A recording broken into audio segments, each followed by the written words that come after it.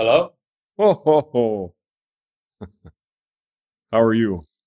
Yeah, good. Very good. Yeah, I'm recovering from a friend's wedding yesterday, which naturally enough, you can imagine the consequences of those celebrations. But yeah, no, otherwise very good. Very good. Yeah. What about you? Well, I feel your pain. I had a bit of a revelry yesterday and ended up getting thrown out Oh, good. of Pompeii. Is this a local highbrow establishment, I take it, or is this you No, going it's to? the actual Pompeii. Oh, okay. Yeah. That's unbelievable. I, of course, am an innocent victim. And, well, frankly, I found Pompeii pretty redundant. So, fuck them. Okay. Is this Well, is this is that the actual museum, or I have no idea what's there? You know, okay, this is the you were touring the remains while under the influence, I take it, and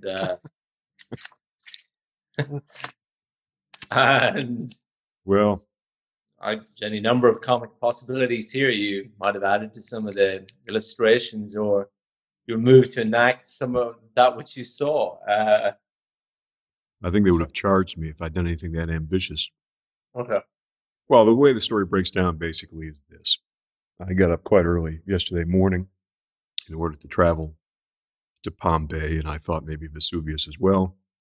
And of course, none of the buses around here are on time, so I ended up walking 45 minutes to get to a train station where I was on a train for about an hour to get to Naples, where I boarded another train for about 45 minutes in order to get to Pompeii. Pompeii is a big site. It's basically the skeletal remains of a town, Hmm. and it's the size of a small town. But having had a long journey already, and it being a sunny, fine day, when you get off the train there, there's a cafe. There's a whole set of cafes, but I stopped at a cafe bar, and I thought, well, why not a little something for strength? I suppose it's also true that in my possession at the same time was a pint-sized bottle of whiskey, which I figured would also sustain me. But I might have had a little too much at the cafe or the combination. I don't know in any case. So once inside the site, I can only reconstruct what happened, and that is I was being observed on account of the fact that I kept pulling out this pint bottle and ostentatiously taking swigs,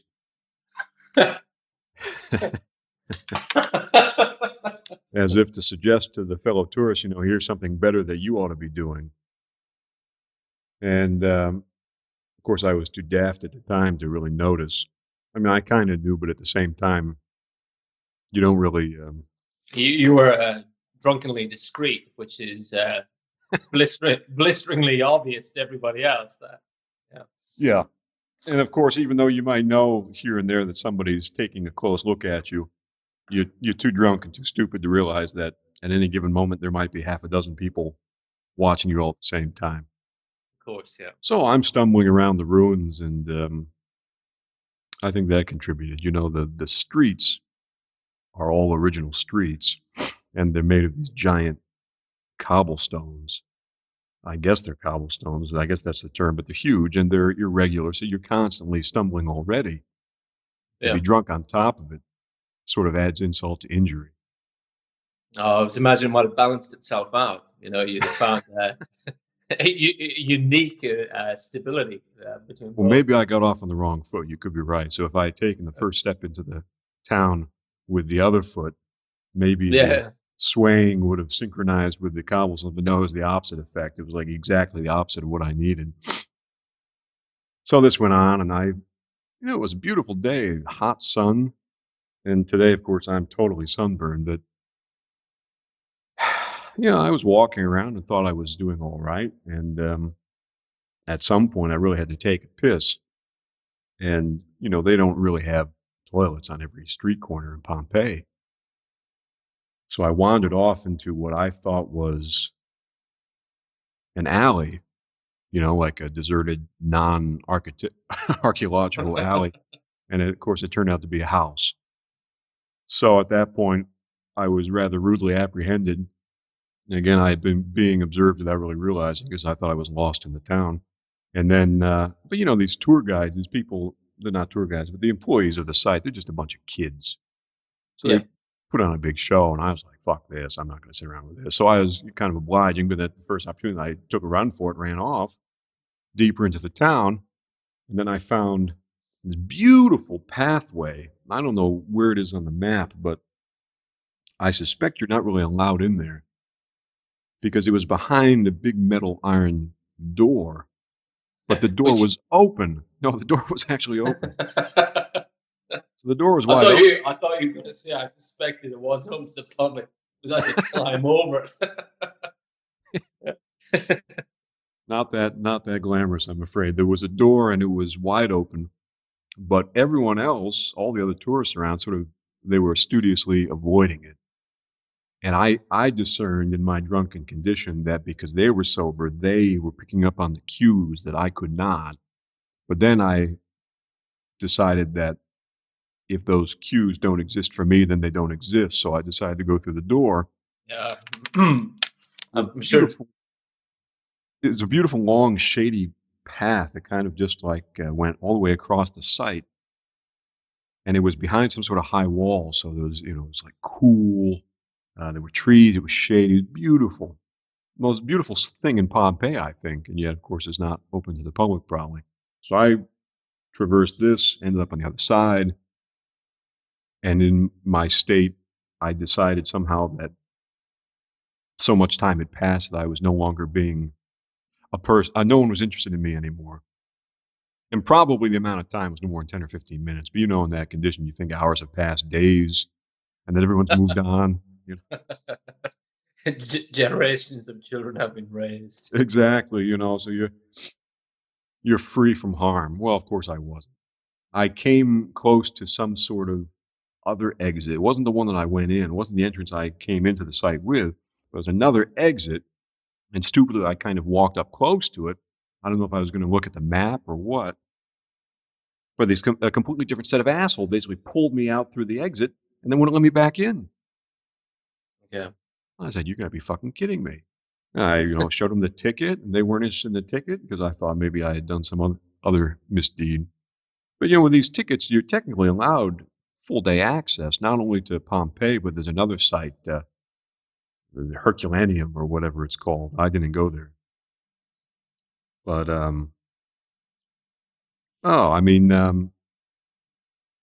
totally victimized. It sounded it was good. It sounded like you had a good day.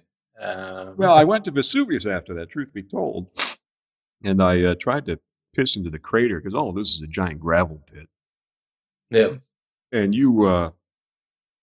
it's an ordeal. You have to take a trolley to a van, and it takes like an hour to get to the top of this thing, and then you've got about an hour to walk around and return. And at some point, I thought I was in a completely deserted part of it's a national park, basically. Yeah. And there's a path, it's a dirt path that goes around the crater. And I thought I was alone. Decided wouldn't it be funny to piss into the volcano. So I prepare to do that, and I extract what I need. And the next thing I know, it's like this Japanese old woman looking at me with her mouth open like she's going to scream. You gotta be shitting me. I can't even piss into a volcano without people being up in arms. So, I put it away and kind of make a hasty exit. But the rest of the day was uneventful. I should say, although it's totally unrelated, during my trip back into Naples, I was sitting across from the most beautiful woman. And I really hate that. There's nothing that makes me more upset than beauty. And I don't know how it works for you, but every now and then you'll see a woman who's beautiful. And I don't mean similar to a supermodel or anything like that. You see a woman who's like fully formed. That's the only way I can describe it. She just her body is totally perfectly fully formed. And somebody else might just say, "Oh, well, she's attractive. She's not bad looking." But if you have an eye for that kind of perfection, I find it enormously painful. So I was sitting across from her the whole time and trying not to look at her. Because what am I going to do? I mean, she probably didn't speak English. I think she was actually Spanish, and she was with some stupid friend, of course, who was Italian.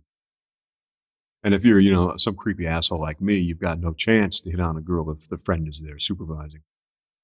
So, particularly given that you're charmed by this stage was, I assume, particularly alcoholically enhanced. So, it's possible. It's possible. But I rather think sure. that. Yeah, I'm not sure about the purest women of southern Italy, but here in Australia, women tend not to like that at 4 or 5 in the afternoon, being hit upon by guys who are fucking steamed. Well, there's that. Yeah. That probably entered into my thinking. But, at that point, many hours had passed, and I was more tired than anything, so I just sat there slumped over. I don't think I had displayed any behaviors that betrayed the fact that I was wasted. But no, I've encountered women like this sober, and they always fit this very special group. There's only, you can count them on one hand that you see in your lifetime. You're right. Yeah, it's enormously painful to encounter that. Well, whatever, so that's it. I eventually made my way home, and, I'm covered from head to toe with a pretty bad sunburn, and I'm pretty exhausted. But that's that. Well, it's apropos nothing at all, but I'm sure you've come across, I think there's been something of an ongoing discussion of the link between ethnicity and intelligence. In this debate, it's largely been, I think it's fair to say, sort of repressed because you have strong advocates of what's, well, I think it's not called strong race intelligence theory. I think there's a very strong correlation between an ethnicity and overall IQ, and this is given way to sort of present now in the field is a weak race IQ link. But alongside that, then it seems to be a lot of work. What I came across was done by Ron Unz, and he basically argues, to my mind, quite persuasively for this. I have it right. This epigenetic effect that's ongoing is a genetic change can occur a lot faster than has been previously allowed. So over generations, you do see this change in baseline IQ for certain groups. And in that context, he talks quite persuasively, say, of comparing Dutch American and British American average IQs against that for, say, Italian Americans and some Slavic Americans. And it compares that then with Dutch and British IQs with Southern Italian and Slavic IQs. Long story short, is the sort of intense physical environments or the intense, highly stimulating urban environments, which you find where Italian and Slavic Americans are concentrated, are more conducive to cognitive development, which seems that can be genetically passed on within generations. Well, those environments explain this sort of inversion of the IQ status or the IQs you find of European peoples. And this is, but alongside that, I thought, this is probably true also for physicality. Just even physique and looks and aesthetic. One thing I noticed was a former girlfriend of mine is an Afrikaner. She's white South African.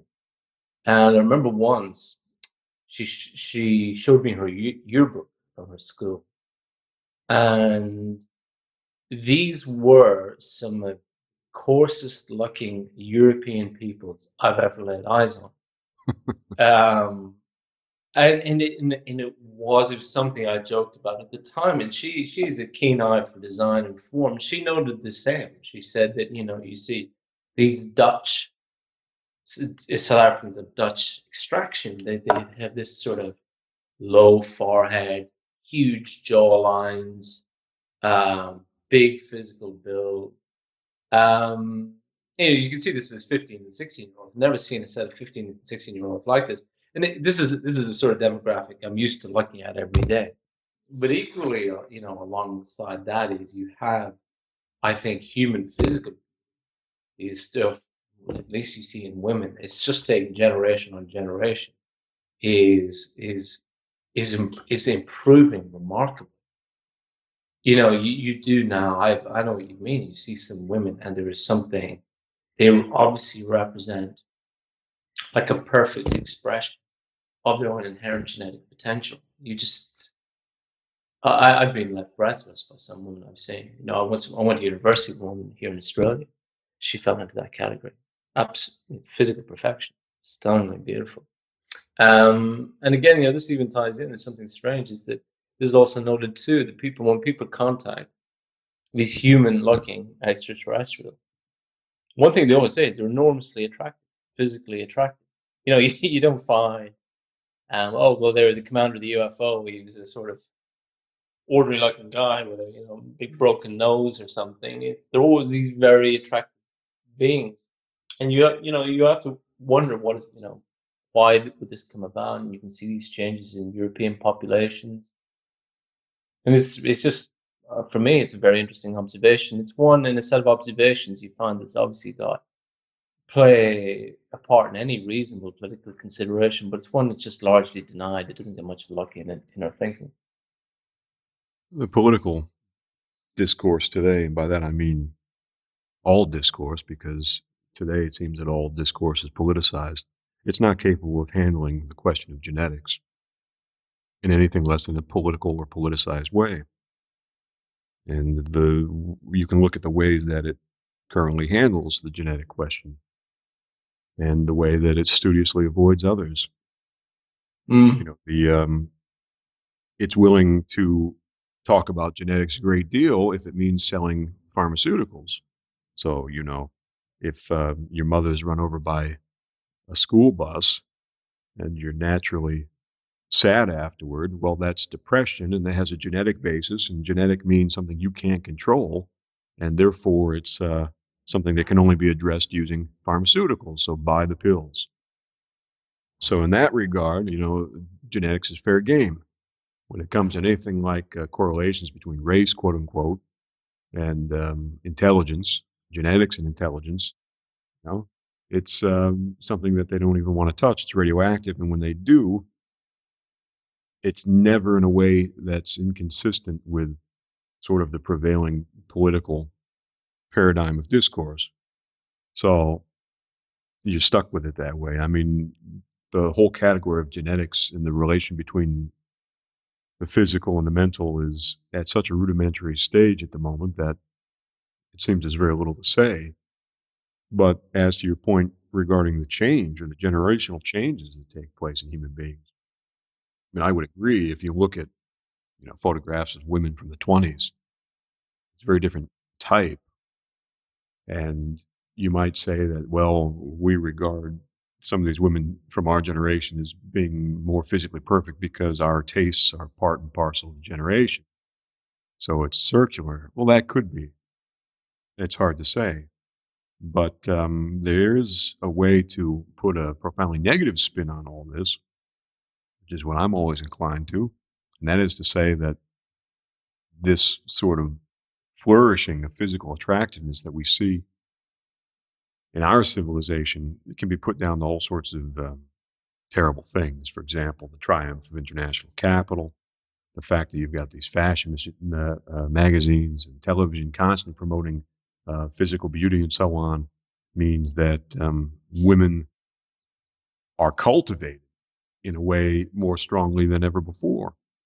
Another interpretation you can give would be to say, well, physical attractiveness has a physiological basis, and that is the capture of a mate, to draw the interest of a mate.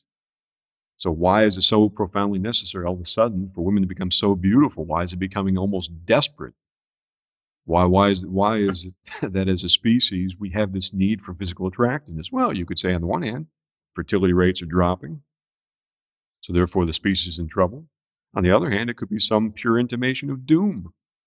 You could say that the species knows that it's on its way out. So you're having this orgy of basically sex in the culture everywhere you possibly can find it. You know, the rats are on the sinking ship, and what do? They screw like mad. And so this increase in relative physical attractiveness could be put down to that. Well, there's a great line. I think it was Christopher Isherwood. He once wrote, I think it was when he was in Berlin, he said he could tell by the alert looks of the girls in the streets that a war was on its way. So, yeah, well, it's one of these things that it's difficult to know, but in terms of intimations of the future, I did mention in the email, I thought, well, it's just worth mentioning for a number of reasons. I know we've gone over this before. Like you, like many people, I have a sense for the future, which is not rosy, but alongside that, I have a very strong compulsion towards really meditating as much as possible and pursuing a path of self-development as hard and as rapidly as I can. This fundamentally involves meditation, proper and careful diet, physical exercise, and the like, all with the view of really entering and sustaining particular states of consciousness, or at least heightening my overall level of awareness. I'm doing this. I've been engaged in spiritual practice for about 8 or 9 years now on a daily basis, and intermittently before that. But in the last while, I have made a very deliberate effort to ramp it up as much as possible, to really meditate as much as I physically can, given my work obligations. And last week, I had an interesting experience, or a couple of weeks ago, I had an interesting experience where it followed on from a particularly difficult week at work. And in this week, I think I'd averaged maybe about 2.5 hours meditation each day. And then my plan had been not to have any alcohol until Saturday, because alcohol is most deleterious to this effort in ways obvious and in a subtle way too. But I had come to the Friday night, and I had put in a large week's work. I was thoroughly burnt out in every single way. And at that point, really, I thought, some alcohol would essentially be medicinal, but it wasn't on the plan. So I didn't. I saved myself from it, and I just had that sort of heavy, dry feeling, and I just went to bed, and I got up the next day. I had an email from a friend, and like me, from time to time, he practices remote viewing, other psychic exercises, with occasional striking success, but maddeningly to us both, with no sort of consistency. And so he wrote me. He said that he had tried an exercise, and he did this maybe every few weeks or months or so, and it had been a remote viewing exercise of the future, for the future 50 years out. I had a particular set of impressions, but he's alive enough to the dangers in this, to actually read much into them. There's some novel observations, but there's still, he of course accepts it is expectation, conscious and subconscious, could be driving this. So for instance, to give you one, he had an impression of where he was, that at this point in the future, it's much less populated. And he had this series of impressions that the world is much less populated.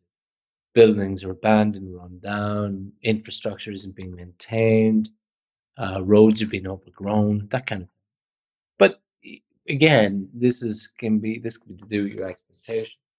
So I thought, well, okay, I'm pretty dry, I'm pretty pissed off at my own efforts. I thought in my sitting, I'd go through the regular exercises, and I thought I'd try something like this. This is on Saturday morning. Now, with those sort of meditative efforts, when you get some momentum on it, you quite quickly enter those other states. And on this morning, I was especially remarkably clear and empty. And the mind isn't racing. The mind is pretty. There are no thoughts there, bubbling up, and they seem very relaxed. And so I thought to try this exercise. I've long been of the habit of responding to my own intuitions as to how to go about it. Now, you can read any number of remote viewing protocols or efforts like this, but my sense of it is that you sort of trust your own intuition at a particular point. So I sat there and I tried the protocol that he'd forwarded me that had been tried by a guy called Schwartz with several hundred other people sometime in the 70s. And I tried that and I wasn't getting on it really. One or two things popped up, but again, it's just the noise. It's just the white noise. I'd say from subconscious. But then, so I tried various visualization exercises. I imagined myself looking at my laptop over. I wasn't going for 50 years out. I thought I'd try up the next 10 years. So imagine myself looking at a screen over 10 years. I got nothing either. But interestingly, the form of my laptop changed. I was a silver MacBook now, and then it sort of switched out of a black laptop, a smaller one at a later point, maybe. But anyway, it was just that was one interesting point. But again, it's the white noise. It's just these things come up. And so sat there, I thought, well, I'll try and be precise. What I should do, I'll try it out month by month, year by year, June 2015, July 2015, and see, do I have any impression? What I noticed as I did it, when I came first to September 2015, is that there's a particular vibration that I feel when my meditation particularly stabilizes. Now, I find it hard to explain it beyond that point, but it's because it's obviously it's an inner experience, but it's quite definite, and it's one very familiar to me. It's something that started happening, I'd say 2-3 years ago, that with meditation, I'd feel this. And with this vibration, there's a change in your feeling and your being. This is the traditions would say this is just a sort of the concentration of the spiritual energy. It's manifesting itself. Now, as I proceeded, as I went past September 2015, this vibration stopped. And then when I went back to September 2015, it would start. Now, interesting with this vibration is that it was moving. It happened faster than my thinking about it. So as I'd move on to a month, so I was simply, the first thought would be, for instance, October 2016. The vibration would happen before I could start internally commenting on, oh, there's no vibration yet, or should there be? So, none of that. It would just happen. So it was almost like a metal detector that I ran it over something and it beeped. And that's the best analogy that can come.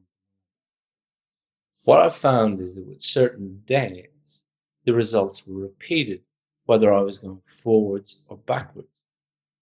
Now, the dates were, and I did this about 3 times, were for September 2015.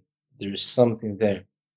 But then October 2016 through to December 2017, which is to say that my sense of that is because I was looking, quote unquote, looking for events and developments of the magnitude I've long expected, that there will be something will happen in September 2015 that will represent a sort of a discrete event, and there will be a recovery or a healthy response, and life goes back to normal, quote unquote, in October 2015, right through to September 2016.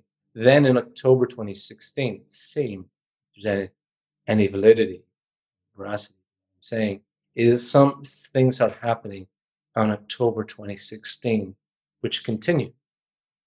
Now, I've been doing this sort of thing a long time. And in terms of a scale, where will I position it? This was one of like those clearest results.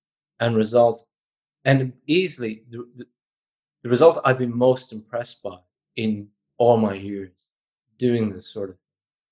I have to say, I already did have a sense for September 2015.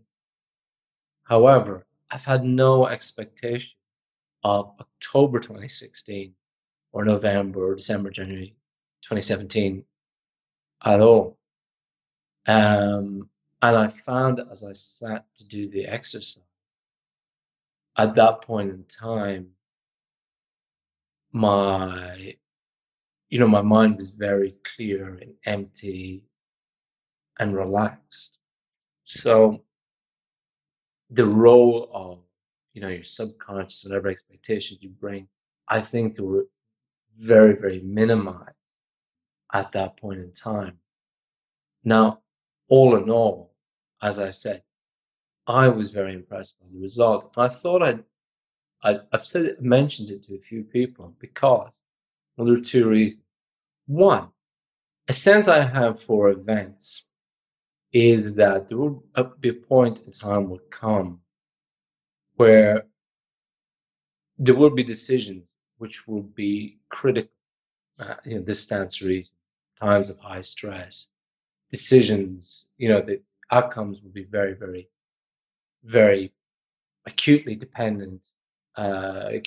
dependent on decisions made at a certain point. So you may have a decision whether, well, do I stay or do I go in southern Italy, for example? And alongside that is my sense is that when certain things happen, people will not respond properly. They won't see things for what they are. And so I've mentioned this because in October 2016, I think things will start to happen and many people will misread. And as a result, I believe will suffer for it. The second part is I've also just wanted to, I'm putting on record because in a way I'm exposing, or not exposing, I'm forcing myself to be honest with my own efforts here. It's actually, so say September comes and goes, well then I have to look back closely on what's happening and my own understanding of what I'm doing. If I end up, if you like, with a failure, well, I have to account for it to myself and I'll benefit. So I'm not sure what you'd say to all of that, but I just thought it was something worth sharing. Well, it's a proper strategy that you've undertaken. If you, in the course of meditation or trying to look and discern what may be coming, experience something that you regard as significant, then rather than keep it private and sort of subject to the laws of inner confusion, by telling people as you have, you can benefit later based on what outcome there seems to be in actuality. So that makes perfectly good sense to me. As far as what events may come, I mean, we could speculate endlessly. You can certainly see all sorts of tendencies out there. And from those tendencies infer what large events may occur.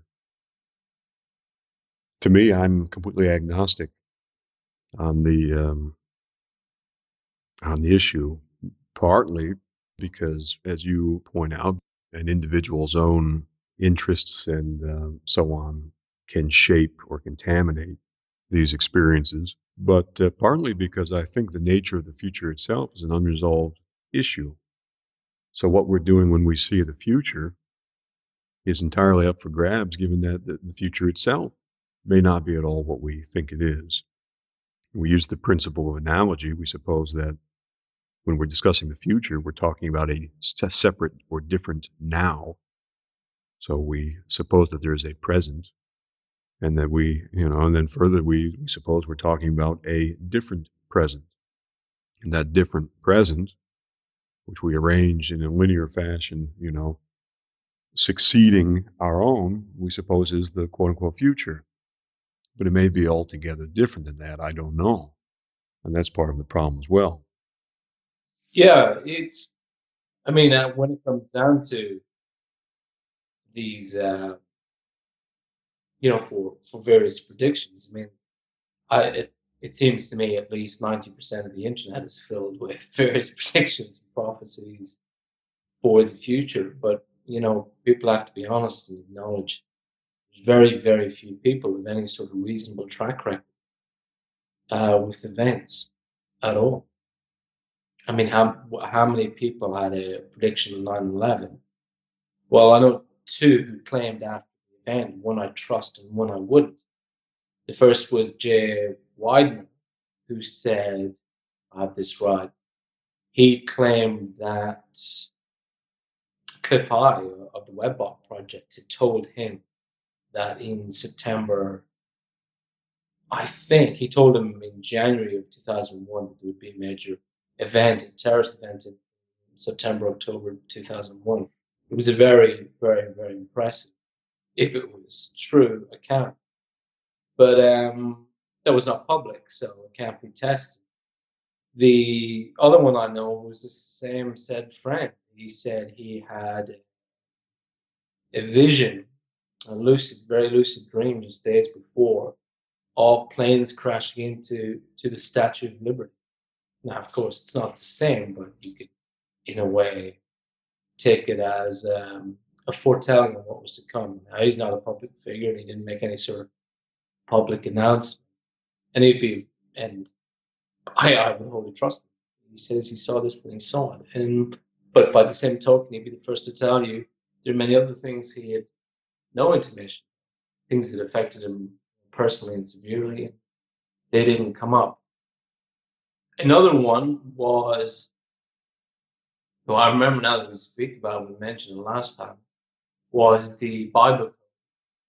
And it had a prediction that there would be a war to the knife, which the journalist interpreted as a war on terrorism. And I think this was published before 2001. So that, in a way, is quite impressive. Another set of predictions which, seem to have come to pass, or not come to pass, has been Billy Myers has made a series of predictions. But he spoke about it a long time ago about Russian revanchism, which at the time he made them, when I first read them, I thought they were absolutely ridiculous. Involving Russian conflict with Scandinavia. It seemed like just nonsense what he was writing. But then, of course, just today I read the Russians have stated to the Sweden joins NATO, there will be consequences. A couple of weeks ago, the Finnish government took care to write all 900,000 reservists of what they are to do in the event of a national emergency. So there might be something to that. But apart from that, I really can't think of anyone who's actually made a series of impressive predictions that were proved accurate. I don't know about you. I don't know who comes to mind when you're trying. Well, the only so-called prophets of any significance seem to me to be Edgar Cayce and Nostradamus. I mean, those are very problematic examples, but it seems to me, even though they were far from 100% accurate, there seemed to be more accuracy. They seem to be discerning more than most everybody else. But it makes me think of the issues with the various warnings given by extraterrestrials, aliens. I think I'm going to stick with that term from now on. I am rejecting this term visitors. To double back before I lost it, or lose this thought, your account of finding that door in Pompeii, going to an area the public were excluded from this remarkable alley. Have you given any thought to what Strebler would make of that sort of material? Well, naturally, it was a time slip. I entered a parallel universe. which Obviously. only I saw, and then I was transported back to Pompeii, but because it was a dark, part of the town where there weren't a lot of homes or buildings, I was unaware of the fact that I was actually in ancient Rome. And that's a good point you make, yeah. Well, there you go with Strieber. I mean, that's a case in point. Now, if we look at the dire warnings given as predictions by aliens, you have to ask why it is that there are so many that can't all be true. Yeah. And in Secret School, which I was forced to read recently, that's the book, I believe, where he says that the idea of time is given to him by aliens was that the past is sort of a block of ice on the left and the future is water on the right, and the water transitions into ice through the so-called present, so that there's a lot more potential and flexibility in the future, and things become fixed in the past. So it could be that the future itself is a multitude. This is sort of what I was getting at with a comment earlier. And there's more reason for thinking that than just the basis of one account of how the aliens regard time. I mean, it's occurred to me for a long time that when we talk about the now or the present, this is really just we're referring to a mental schema, more a geometric device than anything tangible. Relativity, at least the way it's been popularized, tells us that, for instance, it takes light something like 8 minutes to travel from the sun to the earth. So if we look at the sun, what we're seeing is not the sun now, but the sun 8 minutes ago. Likewise, if we're looking at distant galaxies, we're not seeing the galaxy now.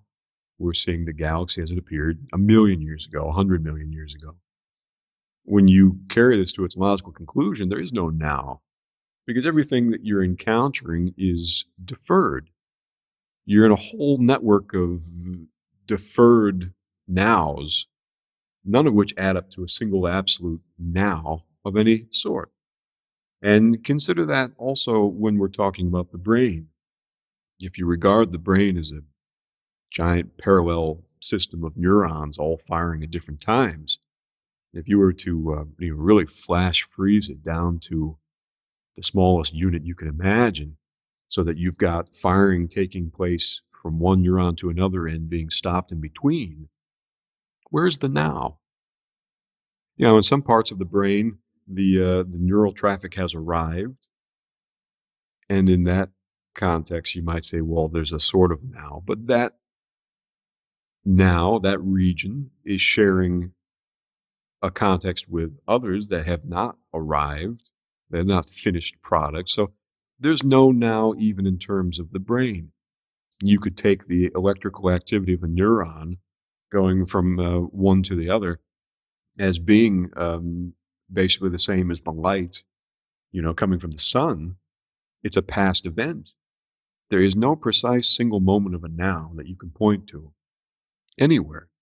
Well, then how right or legitimate is it to regard the future as just a different now, a different geometric point on a line that just happens to be ahead? Well, you can't. So there again, what are we talking about when we're talking about seeing the future or predicting the future? Well, it's an open question to say the least. Yeah, but what it's just in what you're saying are the idea that there really are sort of discrete units of past, present, and future is inferior to the idea that we're just generally looking at a continuum.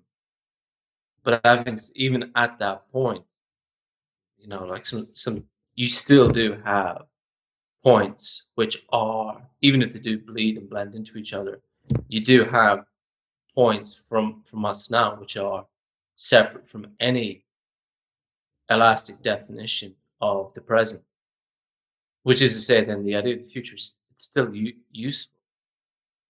Well, it's not my point to say that it's useless or to problematize it in that way.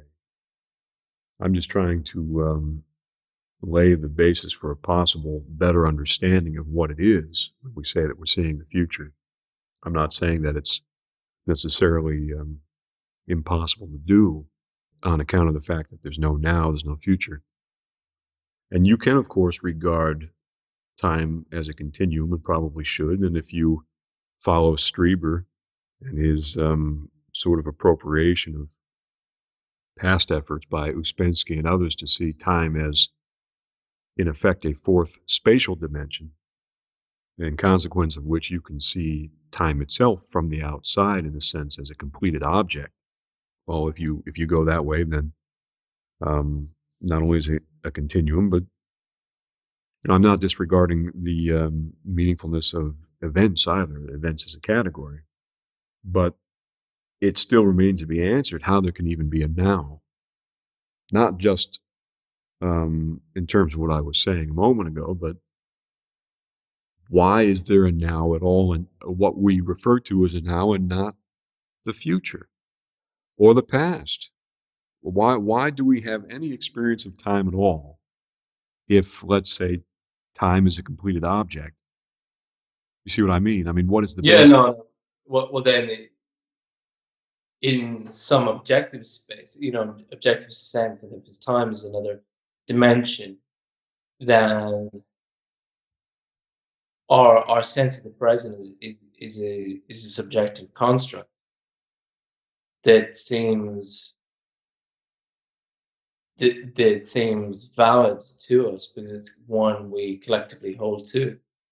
The human race as a whole has a certain pattern of attention to select in our awareness certain events and developments which we find are close to us. And as a result, with this collective illusion or this collective impression, we do derive this sense of the now. If that were simply the case, what you're saying, it seems to me that on the edges, people who are more distant from the collective, we would have much more evidence of fully different experiences of time. That's exactly what I have in mind. See, that's what's actually foreshadowing what I'm thinking of here, because it comes up a lot in various spiritual traditions. This idea of time and the experience of time. I've honestly largely ignored it because I've never actually, I'm not that far down that road where my sense of time has begun to break up. I mean, Uspensky mentions it. Uspensky mentions it in talks about it in, I think it's Tetrium Organum. But he wrote that before he got involved with the Gurdjieff work. And later he never really, he didn't elaborate on some of the ideas he brought up about time. Morris Nichol did. And he did write a book, Living Time. Now, funnily enough, a few months ago, I did actually make a point of sitting down, taking notes, and making a very close study of that. But as I said, I've always found it a topic difficult to relate to. I mean, I have another book here on my shelf, I've been meaning to read, and that's from a Zen Buddhist on the experience of living time. And these books and this sort of thought there is suggestive of this idea that there are people whose experience of time is fundamentally and radically different. Alongside that, a common report of people who have reached the heights in spiritual development is that they don't. They say that you have a very poor experience of change. Like this is repeated, that nothing is changing, and what we think is changing is all happening in slow motion. That's borne out. So ultimately and crudely, to the extent that I've thought about this at all, which again I state, I haven't given this much thought. I've not been able to see any pragmatic purpose in it. Is that for people who, I suppose, undo their inherited pattern of attention, in that then maybe more broadly able to apprehend that dimension of time, and they actually come into a fuller sense of reality.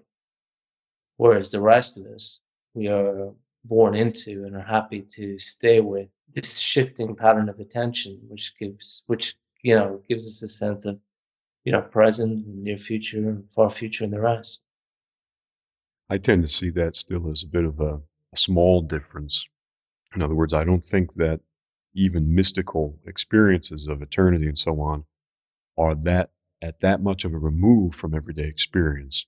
It seems to me that everyday experience is still the starting point, and then some distance is gained, but that still fundamentally characterizes the person experiencing as a human being trapped in time.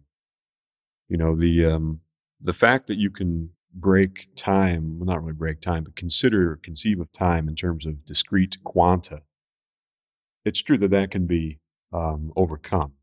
In other words, if you consider the way that we connect quantity and time, we have clocks and we associate them with a number line and the clocks repeat and so on.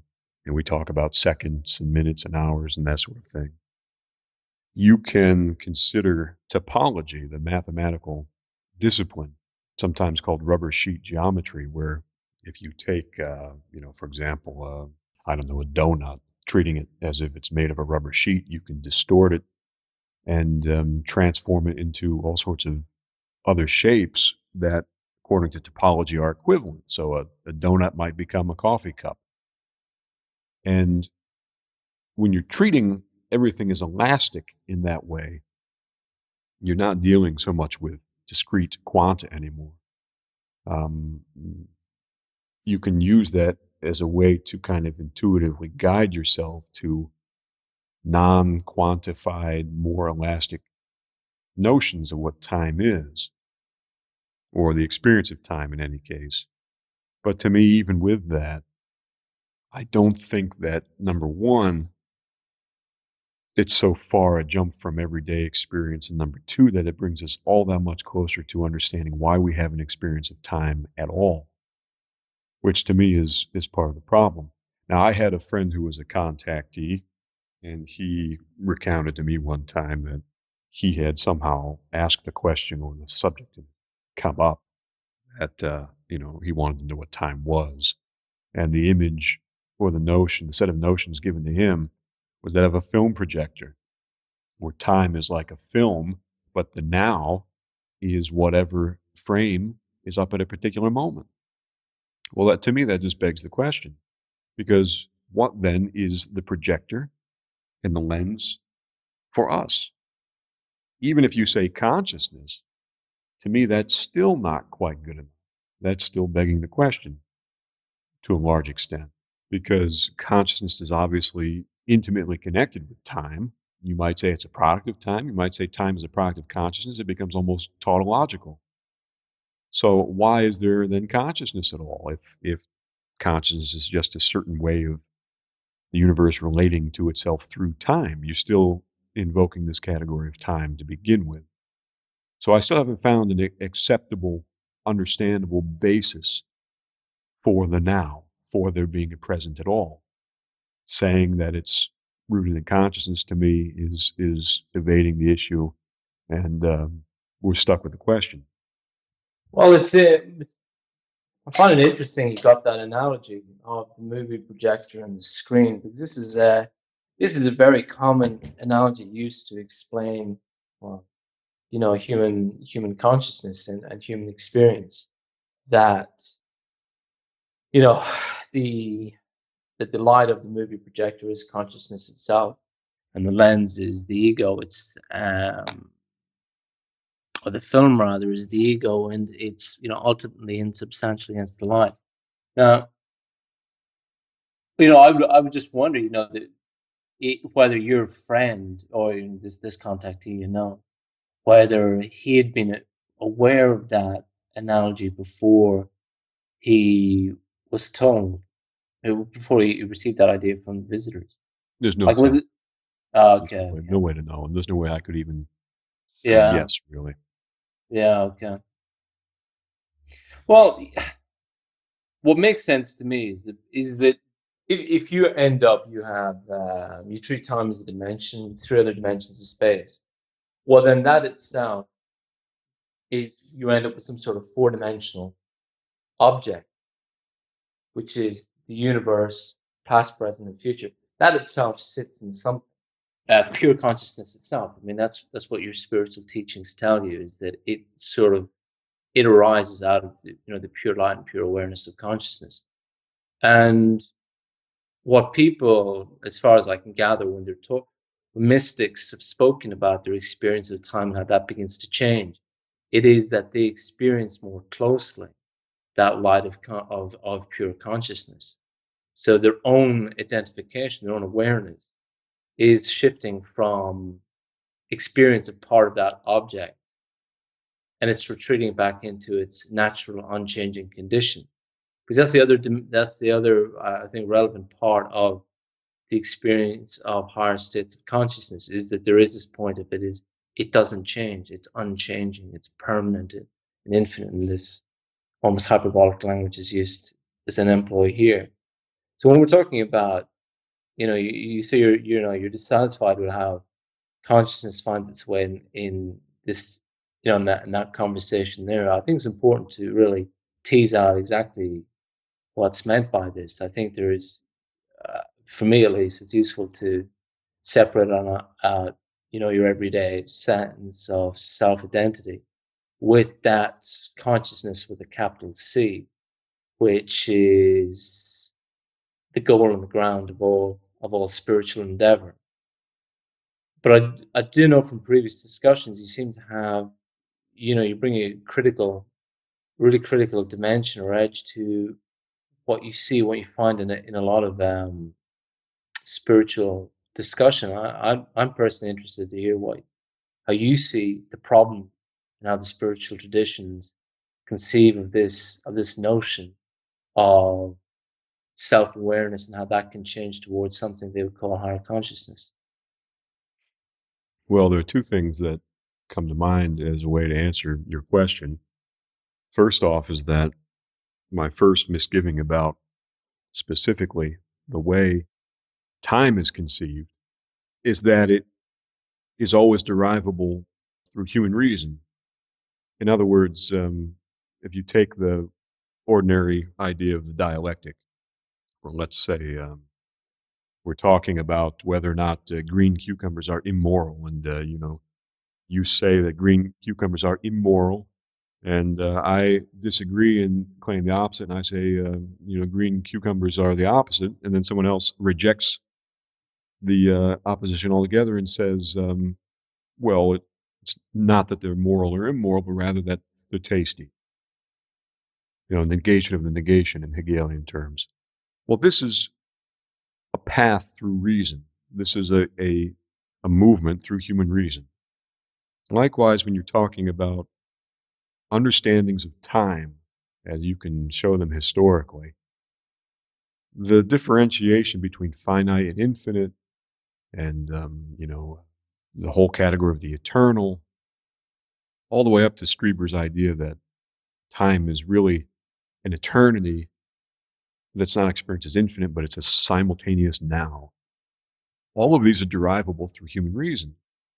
In other words, they seem to me to bear the signs of having been obtained through thought rather than through anything else.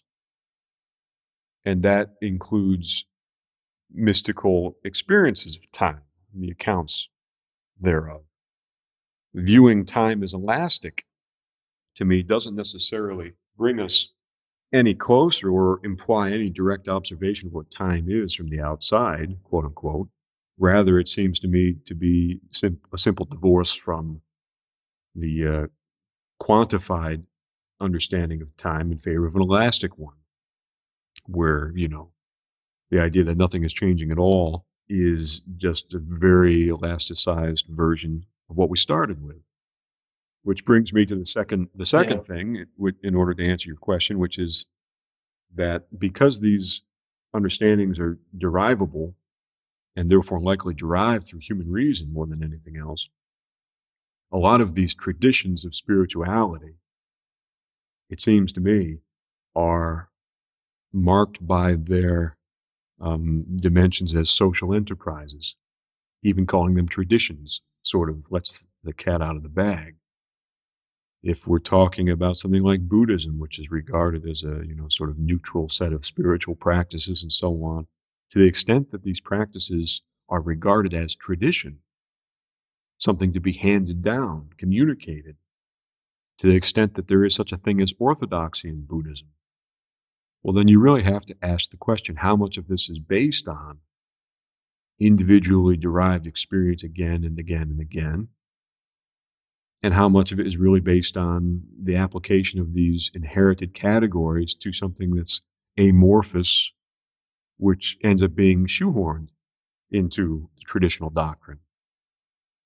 If it were so that everybody who embarked on a spiritual practice, Buddhism or otherwise, there are all sorts of ones that you can include here. If everybody was able to independently achieve some sort of internal reality, in other words, what do we really refer to when we talk about the difference between the external and the internal? We're talking about differences in the way they behave. It's not so much that one exists in space, quote unquote, and the other does not. It's the way that they behave. If I say to you, pass me that chair, you're able to take the words and take the signifier chair and somehow pass me the physical object that I was referring to. So in the same way that the results of experimental science should be repeatable, the external world itself bears something of that within it. The internal world, we have no such proof, to put it primitively. You may be right, but that's again not how lineage establishes itself. And say something like Buddhism is that the proof is found, proof if you like, proof that they're satisfied, is found at that subtle level of transmission. So, for instance, if a Zen Buddhist student, he does not need, in theory, he does not need to tell his Roshi, his teacher, that he has reached, he's at a Kensho or a Satori, because there will be a marked energetic difference in the student that the teacher can non-verbally detect. And that's of a part with the whole issue of transmission, which stands inside all of these traditions, is that people who reach these higher states transmit an energy which can be felt without anything being said. So to the extent there's an external validation, the question, is there an external validation? In the way they would say, yes, there is, because you can see the effect. You can see the effect of the realization of certain states. Well, I doubt that very much. I'm not saying it's absolutely untrue, but I doubt it very much. Because when I look at other areas of human endeavor where transmission is the central issue, what I see is that the transmission rarely succeeds past a generation or two. You look at psychoanalysis, for example, brand new tradition, and you have the central mind, the main figure, Freud, and then you had a first generation of Freudians who, as thinkers, you would say they were strong thinkers and independent, but already Freudianism, if you want to call it that, was a corruption of Freud. Every major Freudian thinker was, essentially a heretic. He went off and did his own independent thing, and many of them still claimed, well, this was the real essence of Freud. So you've got Jung, or you've got Klein, and you've got all these various others who will take some small aspect of Freud's thinking and say, well, this was the real discovery. Really, they're all wrong. And then after that, you've got a second generation of separate followers.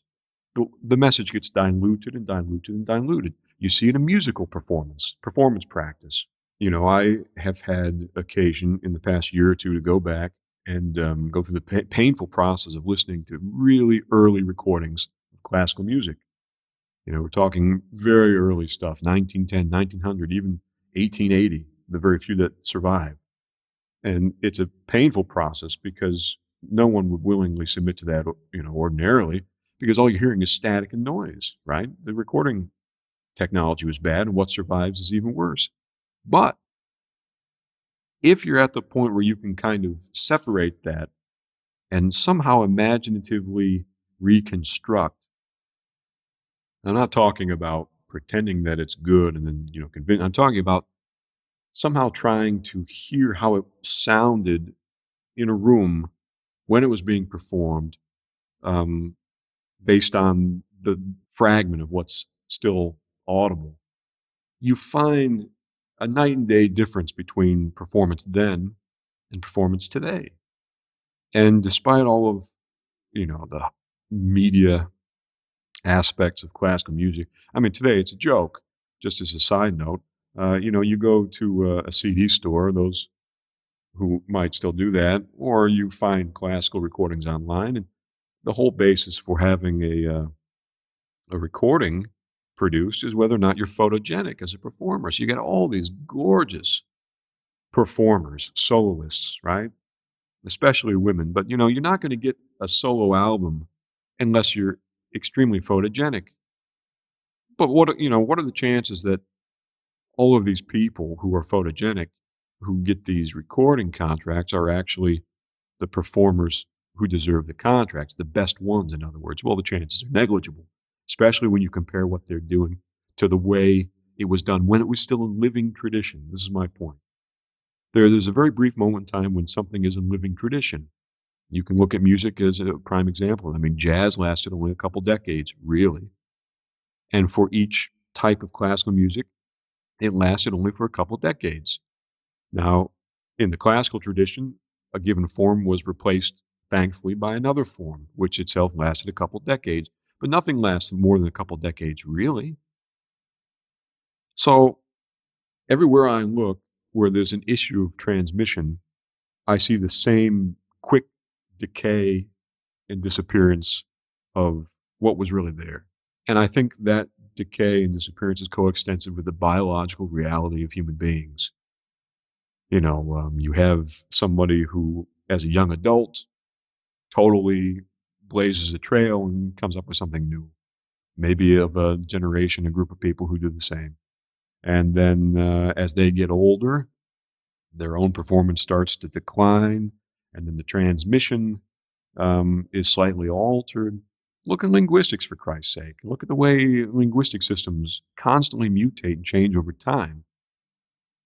And unfortunately, a lot of things become unintelligible to people. I can go back and read Raymond Chandler or Dashiell Hammett today and enjoy it thoroughly, or other writers from the 20s and 30s with the high slang and the really strongly American slant. But 90% of Americans today can't do that. They would consider it a foreign language, unintelligible to them, of no interest, because the ground has slid sufficiently far out from under them. They're now in a different place. So how would you transmit that tradition? Look at the people who try to write stories using certain fictional characters of the past. You can pick up in the bookstore all sorts of Sherlock Holmes anthologies written by, the great writers of the present day. And they're all shit. They don't capture anything of the original. None of the mysteries are solved through rigorous, disciplined thinking. They're all kind of namby-pamby, schlock, sentimental solutions. It's garbage. You look at people who try to write H.P. Lovecraft fiction. Lovecraft is a terrible writer, but at least this world that he created, this universe, was distinctive. But people can't even write in a convincing way to imitate him. Everywhere you look, it's that way. I mean, look at Doctor Who, for Christ's sake. Doctor Who, what's on the BBC now and has been for the last, 6 or 7 years, to me is utter garbage. It's got nothing to do with the original. They were not able to recreate the internal logic of that fictional universe, even just, 20 years after the show had gone off the air.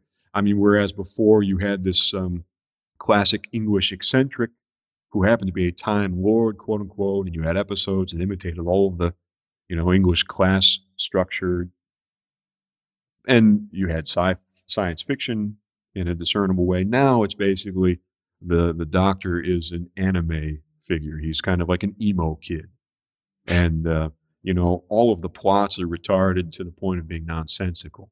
Whereas Doctor Who 30 years ago might have been written for a 13 or 14-year-old.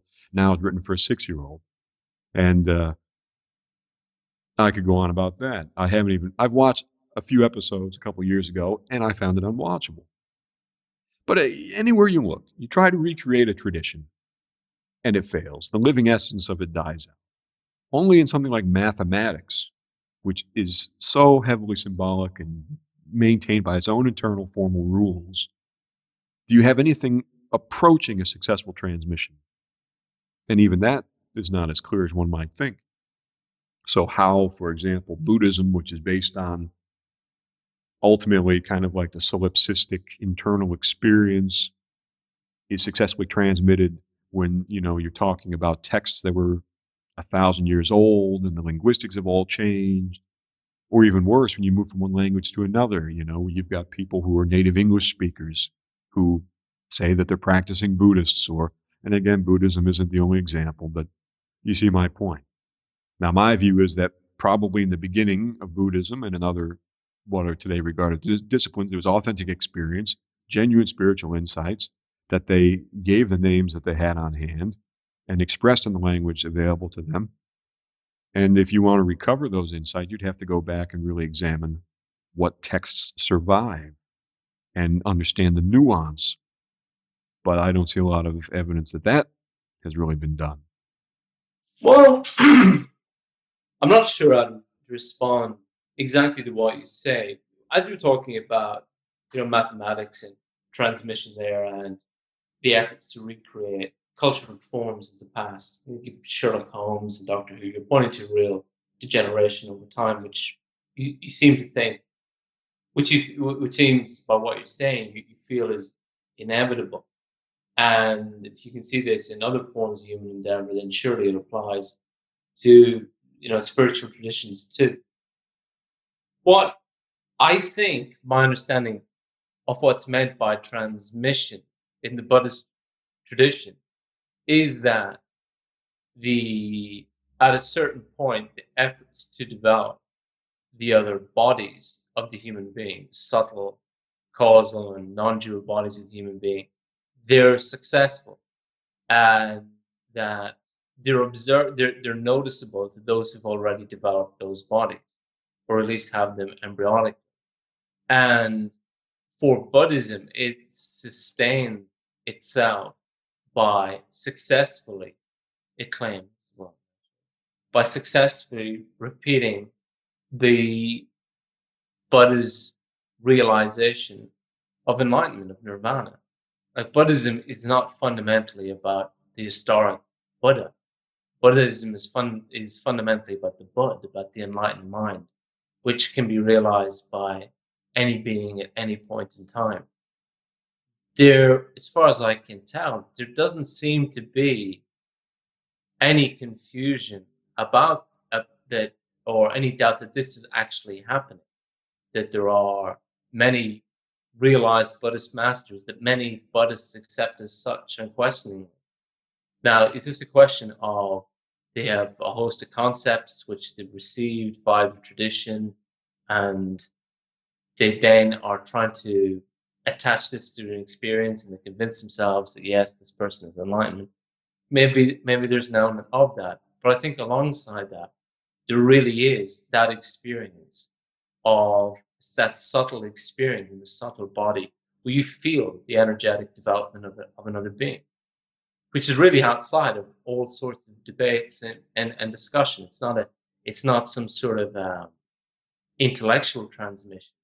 It's a sensual experience, which confirms the existence of something which you at first intellectually suspect, and that suspicion drives your effort, which then lead to this sensual confirmation. Well, it could well be. I grant that if that is the case, that because of the nature of it, it may well have no sort of cultural implications. It may not manifest itself in a measurable way. In other words, to me, if you have a whole civilization, sticking again with the example of Buddhism, if you have, thousands of years of people successfully reaching these goals and maybe even becoming possessed of powers that we might call supernatural, it seems to me that the effects would be noticeable, even in terms of world history. If these things are happening on anything like a routine basis, and if spiritual practice is able to confer these types of totally extraordinary abilities and transmit the means of conferring those abilities over the course of generations or centuries and so on, it seems to me that the world we live in today would be very different than it is. I'm not saying it would lurch into a utopian paradise or anything like that. I'm simply saying that when you look around you and you look at the basic character of the world over time across history, it's sort of a certain thing, and that would be something very different. However, I grant that maybe there's something essential about the extraordinary in connection with all that means that it, by definition, can't surface in human history, quote unquote, if history is really nothing more than the long chronicle of violence and carnage and so on, that it may very well be. But again, I'm doubtful. And you could chalk that up to a Strieber influence as well, because if you have your view of these things shaped by somebody like a Strieber who makes the point again and again that there's no supernatural, it's just an expanded natural world, these things are reality, and that the reality is visible in cultural terms and so on and so forth. When you look at these historic spiritual practices and you don't see what appears to be any kind of, I don't know, you picture dominoes. One domino will knock down another domino and so on and so on. I don't see a lot of sign of the effects of the so-called successes. So personally, it's undecidable. I'm simply saying that I don't see it, but that doesn't mean it's not there. Yeah, it's what what has been said is the first thing I'd say is when you actually ask, well, how many people historically have ever become enlightened? And there was a Zen master, I can't quite recall who said it, and he said maybe a few hundred within the Zen or the Chan Buddhist tradition. You're looking at trace numbers. It's not that it doesn't represent a significant social force. It's not whole communities of people who become enlightened. It's just not happening. The traditions themselves explain that by the fact vast majority of people just aren't interested. And even within Buddhism, even in Buddhism, that when we're talking about efforts towards enlightenment, that's an esoteric core of the religion. The vast majority of it is just straight out superstition and sort of petition of prayer to higher powers and ritualistic forms that serve social functions. And for the overwhelming majority of people, they're just not interested. Now, as to the effects of these people, these enlightened beings on the world, again, what the traditions have said is that if it weren't for their presence, human history would have been an awful lot darker. Now as to what form that would take, I don't know, but we can see that it has been in many instances, it's a close run thing. If things had just worked out a little differently at certain points in time, we'd be living in a much, much darker world. The Nazis had got their invasion of Russia off maybe a couple of months earlier, maybe Moscow fell and they would have won in the East. So what sort of a world would that be?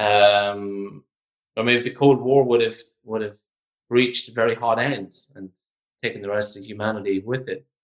We just because these are complete, they're unknowables, and But again, the traditions say so. Those literal relative handfuls of people, their enlightenment, their consciousness has it balances out the sheer concentrated negativity of so many hundreds of millions to the point that it does, it explains or creates that world we have today. For me, I don't find it a problem accepting it because I think I've experienced it. I've met people who I felt and I experienced had reached a higher level of consciousness. I felt, like on a visceral level almost, very, very different in their presence. For me, those experiences satisfy any skepticism I'd have. But of course, that's not very helpful in a one-on-one conversation, or if you're trying to reach some intellectual conclusions about things. But I rely on an argument given by Ken Wilber. He talks about that a lot of disciplines, a lot of disciplines and traditions, they rely on a certain inner development in one way or another for you to access the authority and truths of that tradition. So it gives a stupid example with astronomy. If you want to see the outer planets, well, you have to look through a telescope. You can't just say, well, fuck it, I'm not looking through the telescope, and then deny the truths of the tradition of astronomy. He would say equally, meditate, engage in these practices. Well, you're not going to see these higher states. You're not going to experience these other bodies. And as a result, you really can't participate in the discussion. Well, I would see it somewhat differently. For me, the parallel would be asking the question, for example, do telescopes exist? Now, perhaps there are no pictures of telescopes anywhere and no direct evidence of them, but one would think that there would be, sort of implications of telescopes existing. In other words, if there are photographs of far distant galaxies not viewable by the naked eye, you have something that says, well, it looks like a telescope exists because here's a photo. I suppose it comes down to what we're talking about when we use the term enlightenment. And I mean that in this way, if we're talking about human beings who have achieved wisdom, let's bring in that term. If we're talking about fully realized people who have achieved a kind of equanimity and who are compassionate and who are able to avoid doing injustice and so on, and for the reason that they have some sort of worldview and experience of the world that is integral to that. Well, that's one thing. I don't see any problem accepting that there have been people across history who have achieved wisdom. And if we're talking about the sort of numbers game of good versus bad in world history, then in those cases, I would agree with you. If we, minus those people, human history would probably be far for the worse. However, if we're talking about enlightenment in the sense of Buddhism that I've encountered, where we're really talking about not only all that, but supernatural powers. They don't necessarily, that doesn't necessarily go with enlightenment.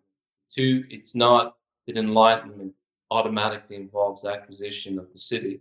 What they say is that the city can manifest in around the person, around the enlightened person, but they can come and go. And those who pursue enlightenment are repeatedly warned against seeking the city, is to ignore them, that they're a distraction. But it's many enlightened beings have not demonstrated city and have no control of them. Well, then I suppose it would come down to discussing what tradition we're talking about, so I'm being more specific. This may be the fault of being general, but to my mind, till now, if we're talking about whatever we're referring to when we use the term Buddhism, for example, these cities and enlightenment, it seemed to me were all of a piece. And you may well be right. They may be cautioned. You may be cautioned to avoid them, and they may not be the object. But in a sense, I have taken them to be the object, in as much as, in some sense, they confer legitimacy upon the enlightened. where you've got one, you've got the other, and therefore we've got the other, then probably you have the one, and so on and so forth. I mean, if we're Right. talking about being able to energetically sense the development of another being, to me that verges on the supernatural. Yeah, and again, it's how they conceive it. And when we're talking about the traditions, I'll be useful just to pin down, or I'll pin down what I mean by that. Essentially, the Indian traditions, whether it's Hinduism, Jainism, or Buddhism, I think they're of a piece in their understanding here that the energetic sensation or the energetic feeling of the development of someone else comes about from the development of the kosha, the bodies. People do develop a subtle body which will give them subtle senses, which they can feel, they can pick up the subtle development of somebody else. That's how they explain it. So in that instance, that's not a city, that's a permanent acquisition that follows from the development of the body. In terms of stuff like levitation, uh, kinesis, and all the rest of it, they sort of fade in and out. But I should say that since these traditions have been exposed to the West, there is very little record of many people seeing these and recording them. There's a lot of secondhand stories, but a few first-hand accounts. Well, if we were to distinguish something like a Buddhism from, let's say, Western self-help techniques that may even include yoga and all that sort of thing, it seems to me that the name for the interval would be the supernatural. That is, if something like Buddhism or one of these other traditional disciplines is not just a grab bag of self-help techniques. The reason why is because of its connection to some more essential reality, one that perhaps is invisible, but that is accessible, and that one discovers through the use of techniques and through engaging in the practice and so on. So if we're talking about anything that has a reality in connection with what might be called the supernatural, this is sort of what I'm getting at. It seems to me that if you had this group of people over time butting heads with the supernatural in anything like a consistent way, and again, I'm not saying it's impossible because it's possible, but if you did, it seems to me that there would be a more noticeable impact or noticeable traces of it in human culture and in world history. And it's, I suppose, easy to misinterpret what I'm saying. I'm not making a strong case that there's no evidence of it, therefore it doesn't exist. That's not what I'm saying.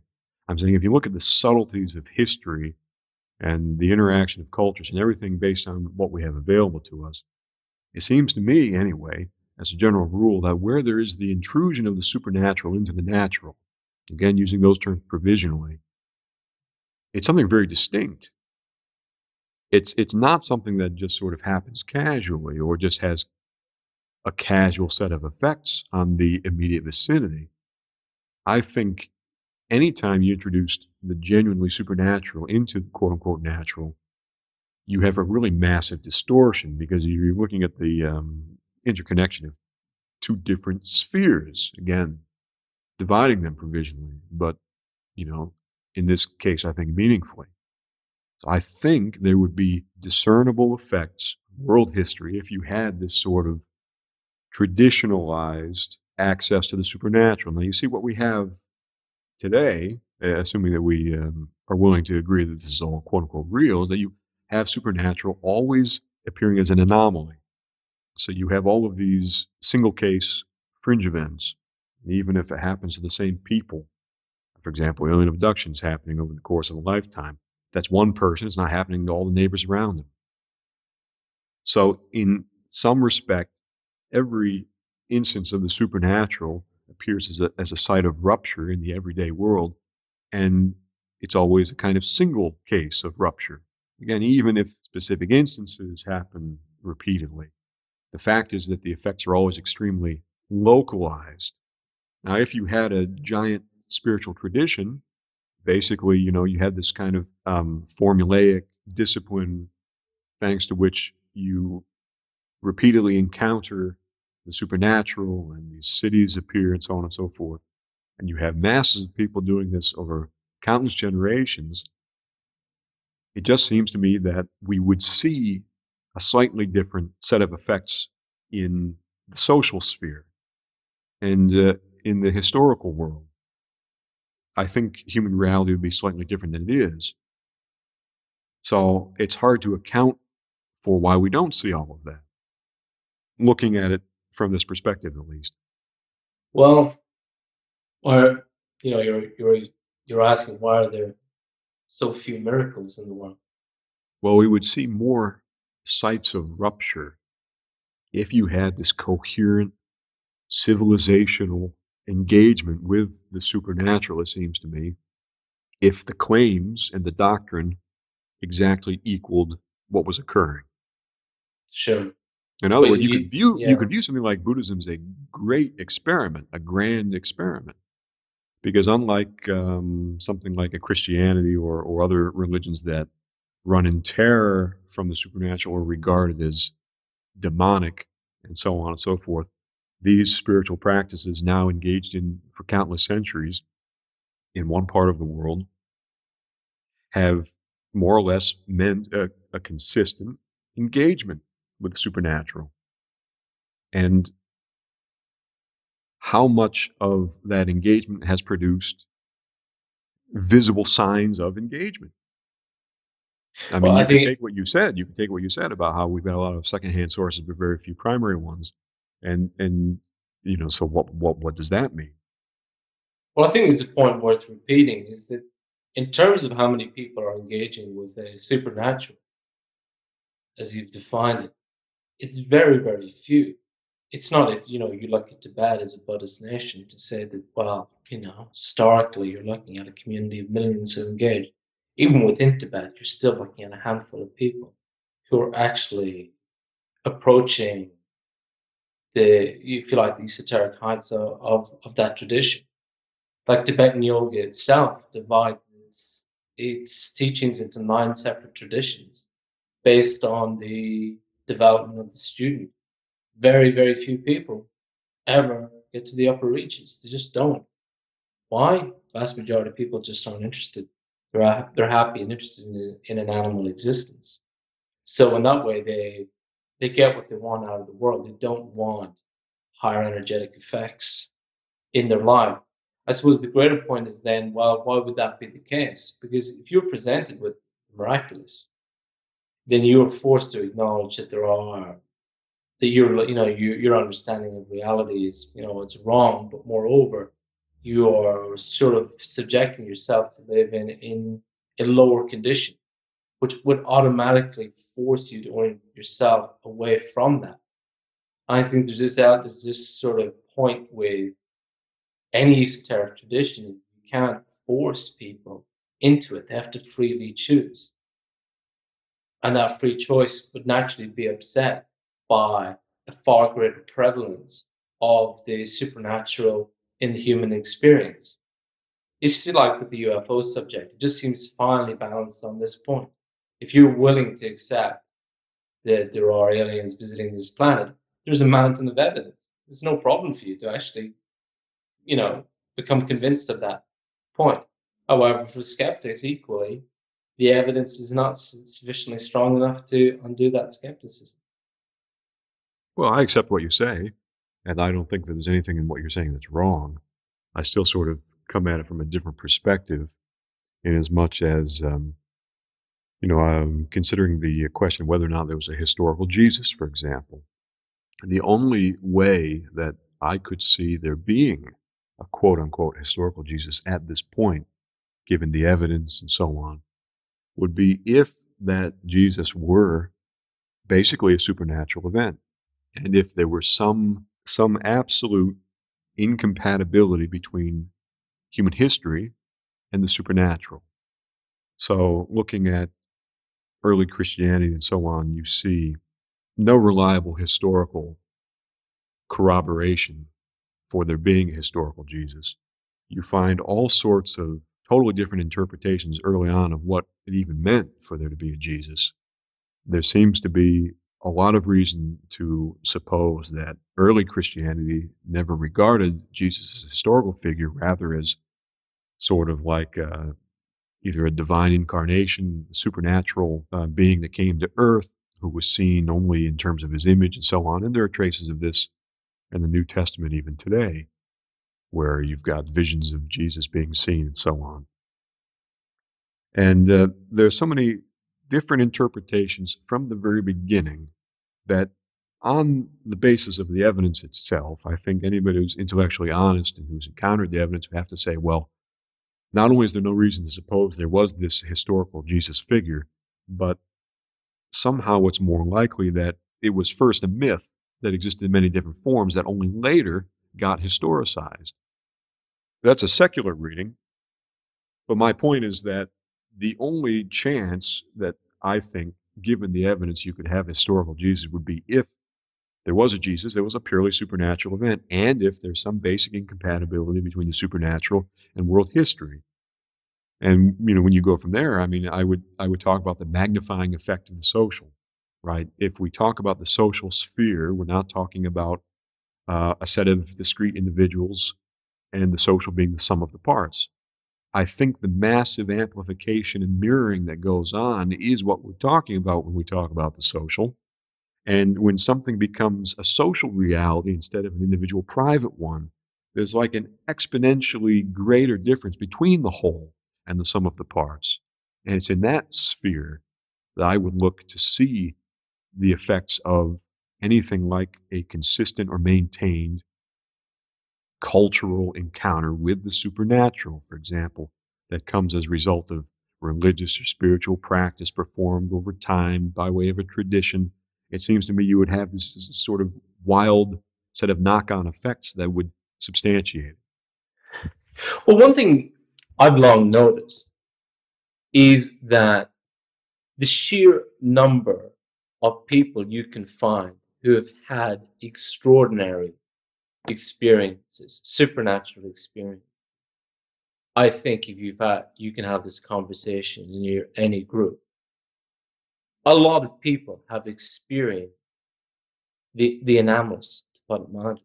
I was once at a point in my life where I would basically ask anyone I met after, once it reached a socially convenient point to do so, have you seen, a UFO? Have you ever seen anything interesting in the sky? And time again, people say, yeah. I'll give you a very, very impressive example. I can give you two.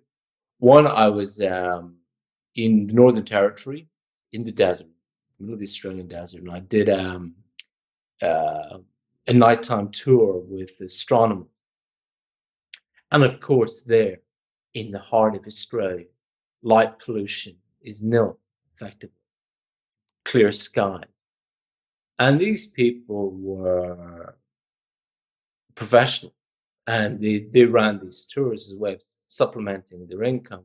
So what they would do is we'd sit out under, on a nighttime sky with torches and lasers. They'd talk your way around what was above us.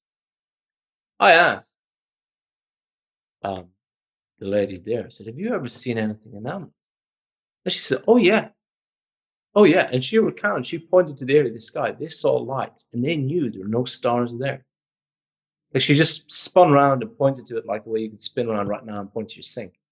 And she said, right over there, we saw things. We immediately called there was an observatory, I think, either Perth or Sydney on the coast. They wanted a confirmation. He said, no, we're not seeing anything there. And here you have people who are more than capable of reading the nighttime sky. If they see what they consider to be anomalies in the sky, well then, yeah, there's something there. That's one example. Another example was someone who had been a US naval aviator. And again, I asked the question, do you ever see anything unusual? And he said, oh yeah. I'm not sure, I can't remember the plane he flew, but it had a crew and they were on some sort of long range patrol. And their craft was buzzed by an orange sphere, which flew round and round, over and under, back and forth, and then shot off. Whole crew was shaken by it. Got back on the aircraft carrier, told his commanding officer what he saw. His commanding officer said, look, man, We've all seen this sort of stuff. But whatever you do, don't write it off. You'll never fly again. And there's two instances, and you know, I've noticed this with a lot of things, is that people then don't seem to integrate that experience with the rest of the being. It seems to have a strangely minimal impact on your thinking and feeling. Like, so for instance, or like with this astronomer, or even this pilot that I knew, who was a very conventional, conservative, Bible bashing Christian. It didn't seem that he never sat down and reflected on this. He said, "Look, what was that? That was obviously a product of a higher intelligence, of another culture, of another civilization. Now, what does this possibly mean? What does this mean for my, my convictions, my understanding as a, crude American patriot and an unthinking Christian?" It didn't seem to have any sort of effect there. This astronomer, she never thought, the thought never came to her that as she can see them, they can see her. She never thought that maybe there's a possibility here for communication and for full-scale revision in her field, at least of her understanding. Didn't enter her head. Saw light, thought it strange, confirmed it was strange, and left it at that. And again, I've seen this. People like this is in my number of acquaintances. I went through them all. I couldn't believe the amount of people who'd seen things. A bunch of guys who, you ever see stuff? Yeah, sure. Sitting on the deck in Sydney, overhead, a satellite seemed to keep coming round and round and round, right over their heads. Oh, that's a satellite. This is the middle, late afternoon or something, bright golden light, and it stopped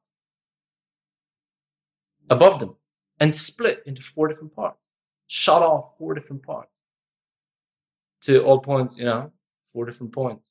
One of the guys there, he said, yeah, it was amazing. He said, it reminded me of something else I saw. And this was he was an American. He said in Arizona, he saw military jets. To him, it seemed chasing a football-shaped object in the sky, like this golden sort of American football-shaped object, but larger. And again, he sees these extraordinary things. Is there any integration into the life? No. He's just a very, very, ordinary, regular guy. There's no reflection on the meaning of this at all. And to, get back to what our discussion of the tradition, seems to me one was pretentiously called, but for want of anything else to call them, they would say is that people, in ways that they can't see, they do not want to integrate these because it would do for the animal existence that planned for them. Like this crude Christian conservative I mentioned, he wants to live that life out. He does not want it to be. He doesn't want the nonsense that it is exposed to. And equally, in the social sphere, where you would expect to find the mark of these events is strangely unsullied about it. It just doesn't impact our thinking and feeling at all. We just sort of we carry on, oblivious. But the traditions would say this is the nature of human consciousness. We choose what we bring into attention before we're born, and we just don't want it, largely. Well, all this discussion, which is quite interesting, everything you just said I regard as quite interesting. It makes me think of sort of a new theory that explains this, and it will take a little bit of unpacking to get it across, so I hope you can bear with me. But it just came to me now that we're talking about it, and I think it might have some value. So we're talking about the social. At least that's what I'm calling it. And if you take any kind of basic rudimentary system of points, let's say, or we can assign each point a letter like A, B, C, the number of separate relations between these points seems to skyrocket. I think it grows exponentially in relation to the number of points added. So let's say we have 2 points A and B, and let's talk about just the relations between the points themselves. We can identify 2 separate relations. We have A to B and B to A with 2 points. But by the time we add 3 points, A, B, C, the number grows, is already starting to go out of control, right? We have A to B, B to A, so that's 2. We have six relations, let's say, between 3 points. So the more points you add, the number of relations continues to grow in a pretty basic way to describe mathematically, though it slips my mind at the moment how to do so precisely, but you get the idea. Now, let's talk about the social in those terms to begin with. If we're talking about the relationships between human beings, discrete human beings, the social sphere as a type of collective cognition is just like what you'd expect from the human brain. You've got all of these separate nerve cells that have all of these interrelationships by virtue of which we infer that things like intelligence and consciousness are possible. So in any event, what I'm talking about, the social, is this sort of dimension in which people are, mirroring each other and transmitting ideas and so on, and all of the interrelationships between human beings outnumber by far the number of discrete human individuals. So looking at something massively complex and more complex than you'd expect. That's number one. Number two, I have to refer pedantically to something that I studied quite a bit a while ago, and that's Lacanian psychoanalysis. To me, this is the only psychoanalysis worthy of the name, and it's the only psychoanalysis that really achieved a superlative level of intellectual rigor and explanatory power. It's based on the work of someone named Jacques Lacan, who died, I think, in 80 or 81, and he was the only true heavyweight to take up the mantle of psychoanalysis after Freud, really. Anyway, one of the first works that he did before his thought had even fully evolved was on something that he called the mirror stage. Supposing that a human infant was a sort of collection of unrelated drives and sensory data, and supposing that the human infant in the beginning had an experience which was totally fragmentary. The question was, out of that fragmentation, how did something like an I or an identity develop? Well, his answer was that this ensemble of fragments, which had no unity, had a unity conferred upon it through something that he described using a kind of mythic device, and that is the mirror stage.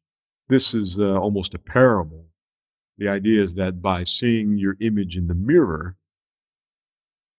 and by identifying with that image as a totality is conferred upon all of these discrete, fragmentary bits of sense data and bodily drives and so on.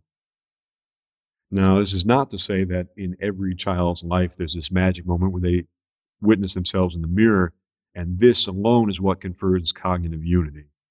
Although I think it is significant the first time a child ever sees itself in the mirror and so on. Even in the animal world, you see this, those that are able to perceive something in front of them. Anyway, it's the logical category of a unity being conferred upon total fragmentation. And the main import of that for Lacan and for anyone who came to understand it is that at the essence of the human individual is a type of inversion. In what is most interior, and we're talking about the origin of the human person, you find something which is exterior, outside. if you have to see an image from outside and identify with that exteriority in order to obtain an interiority, in order to obtain a sort of totality and to become a discrete individual, this implies a sort of radical alienation at the basis of the human person, because you have to relate to an exterior, an outside, something alien, in order for you to have anything that is intrinsically interior or personal. And what you end up with there is essentially a relation which is already a kind of othering process. You identify with the other in order to be anything at all. Now, this alienation in relationality, because that's really what we're talking about. We're talking about relationality in general. That alienation becomes compounded with the entrance of the human being into the symbolic world. For example, language. The fact that there's this signifier in English, I, or that I might have a proper name, and I can identify with this signifier. It's essentially an utterly alien exterior construct, the signifier. It is nothing at all but a virtual point, a mark. And yet I take that and make it essential to who I am. I identify with it completely. And to the extent that I become a speaking being, someone who can communicate in human language, I totally give myself over to division. There is basically no unity at all in the human person. If I am engaged in self-consciousness, I'm thinking usually in linguistic terms, and some would argue you always are, to the extent that there's any relationality at all in the human brain. Cognition is supposed to be representational no matter what you do, so on and so forth. And you can write this down to the very nature of the brain biologically, the fact that you're talking about neurons in parallel. There's no one neuron that contains the human person. So what you're talking about is a giant relational system. Well, a relation doesn't exist, in fact. You can't knock on a relation like you would a table, right? And so to the extent that that's true, there is no I that I can knock on. The I is virtual, it's relational. And because it's relational, it's essentially a gap between nothing and itself. And it's a giant network, a system of these gaps that only have any meaning or any sense in relation to other gaps. So you have this idea, this notion that human beings are fundamentally alienated from themselves. They are that alienation. You can connect this very easily with the social, the first thing that I brought up. Because essentially, by going outside of yourself to have a self at all, this is an adventure into the social. If I observe my mother looking at me as an infant and I take her reaction to be distinct, if I somehow equate her face with me and she's looking at me, quote unquote, I have to go outside of myself to return to myself. And all of these departures and returns in total create who we are. So in fact, there is no us that is not always already social. We're always exiting ourselves to return to ourselves. Now, in Lacanian psychoanalysis, because it is psychoanalysis and not just a pure social theory, the idea is that there are all sorts of satisfactions that are devised in order to account for this general sense of deprivation and alienation. So this is where the sexual element comes in. The various perversions are designed attempts to achieve a satisfaction that will compensate for this fundamental alienation. And it goes on and on and on. The ego itself in Lacanian psychoanalysis, which in this particular concept to me has always been very useful, the ego is not as it is in other forms of psychoanalysis and also in Western philosophy, the ego is not this I that's transparent to itself. The ego in Lacanian psychoanalysis is already a cathected object. That is, it is an object of satisfaction. It's a compensation. So our moment-to-moment experience of ourselves as adults is already this contrived, mediated effort to hold on to some sort of enjoyment, satisfaction in the face of what's really a total deprivation of being. The fact that we have to exit ourselves to become ourselves is an evacuation of being. So you have an ego and you're constantly telling yourself this story that's basically a satisfying one. And of course, when you go into psychoanalysis and because of the unique structure of the relationship to the analyst, you start to expose your quote unquote unconscious self by way of Freudian slips and, that sort of thing. Then your ego is shaken, your experience of yourself is shaken, and it's a different story.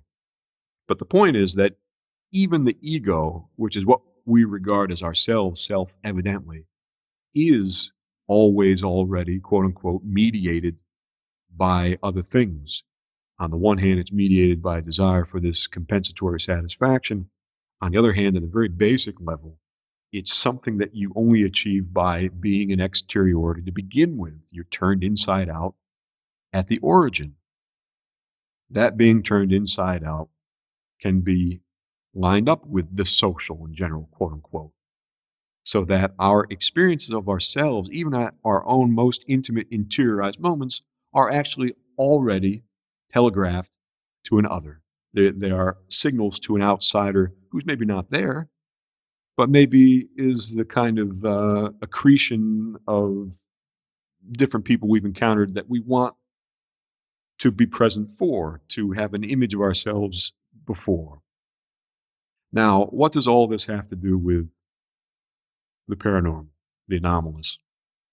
The theory, given all of that, that occurred to me is that these experiences of the anomalous are in effect attempts to give the human being, for the very first time, experiences of its own.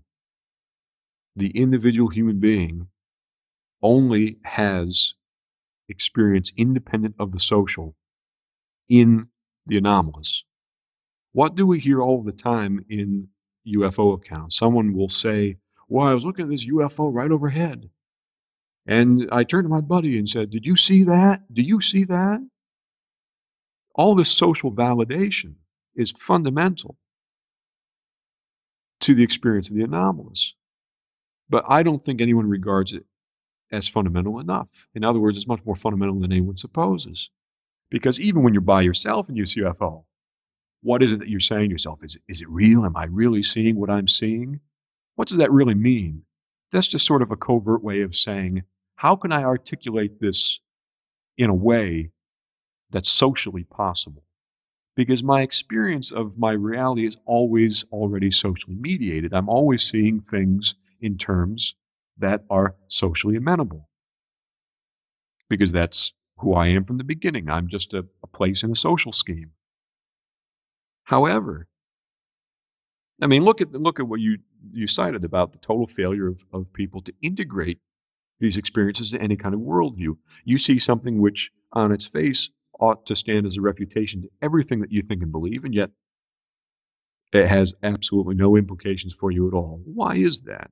Because you're already basically totally invested in the social. And actual experience figures into it very little, because it's the social interpretation of that experience which is all that counts. So something phenomenologically can present itself to me and hit me right over the head.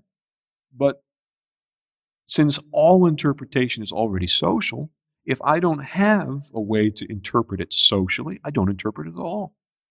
I might discuss its mute facts. I might say, well, it was orange, it was round, blah, blah, blah, but then derive nothing else from it. It has no implications. It's not integrated into my view of things because my view is always already social.